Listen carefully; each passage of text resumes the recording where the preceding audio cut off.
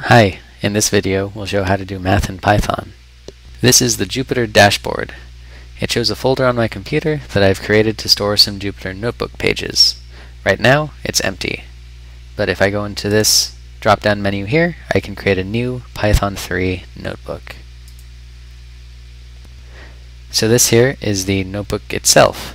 It consists of a series of cells, and the two main types of cells that we have are code cells and markdown cells.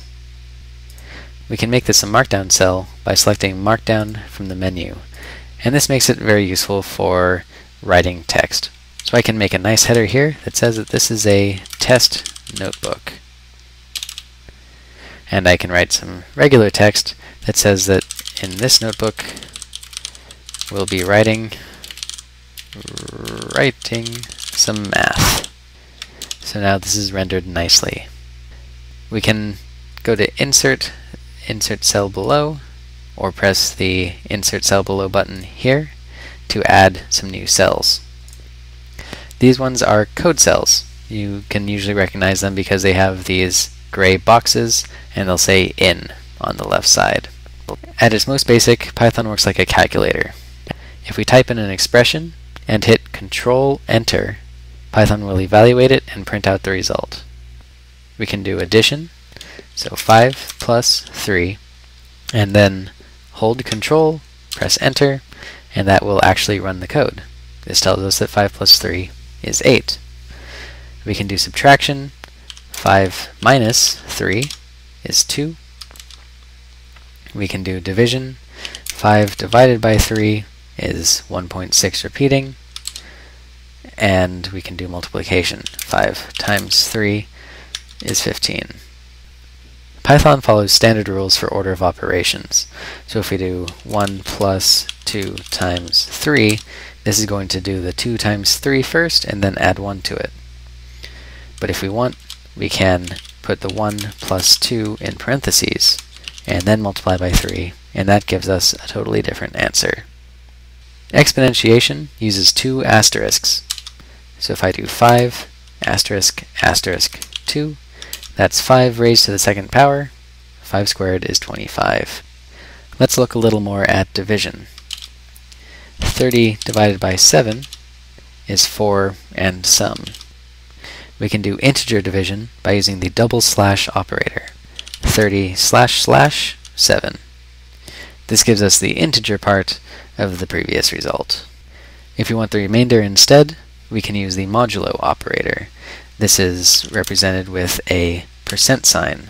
30 modulo 7 is 2. So from this, we can see that 7 goes into 30 4 times with a remainder of 2.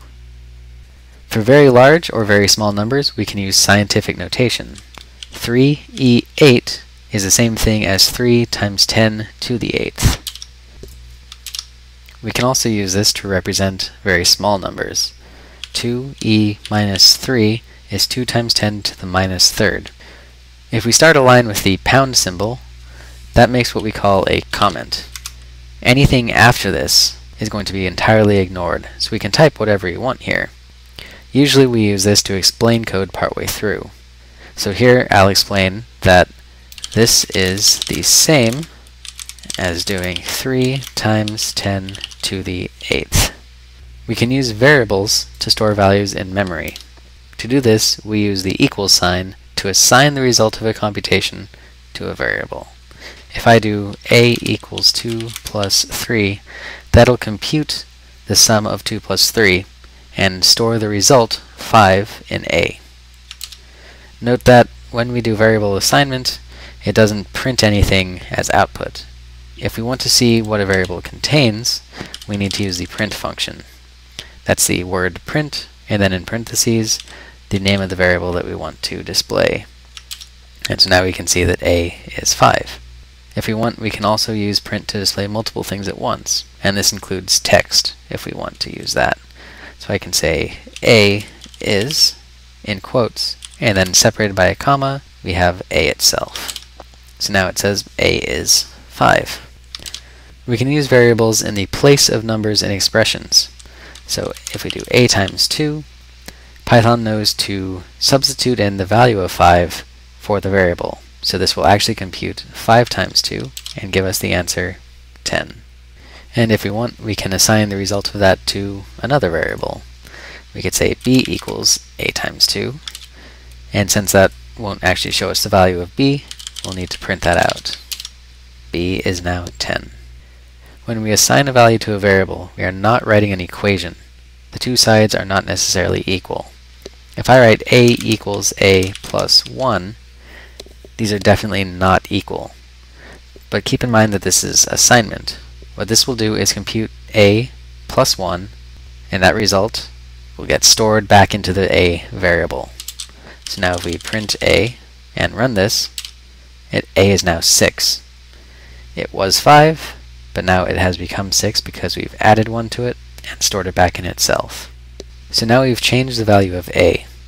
If b is a times 2, shouldn't that mean that b is 12 now? We can check that by printing b again. b is still 10. The thing to remember here is that code is always run from the top of the page to the bottom.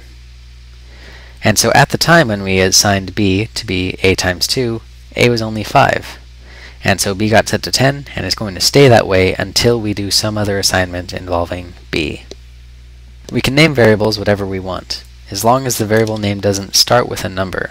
So we can say horses equals 10 to say that we have 10 horses.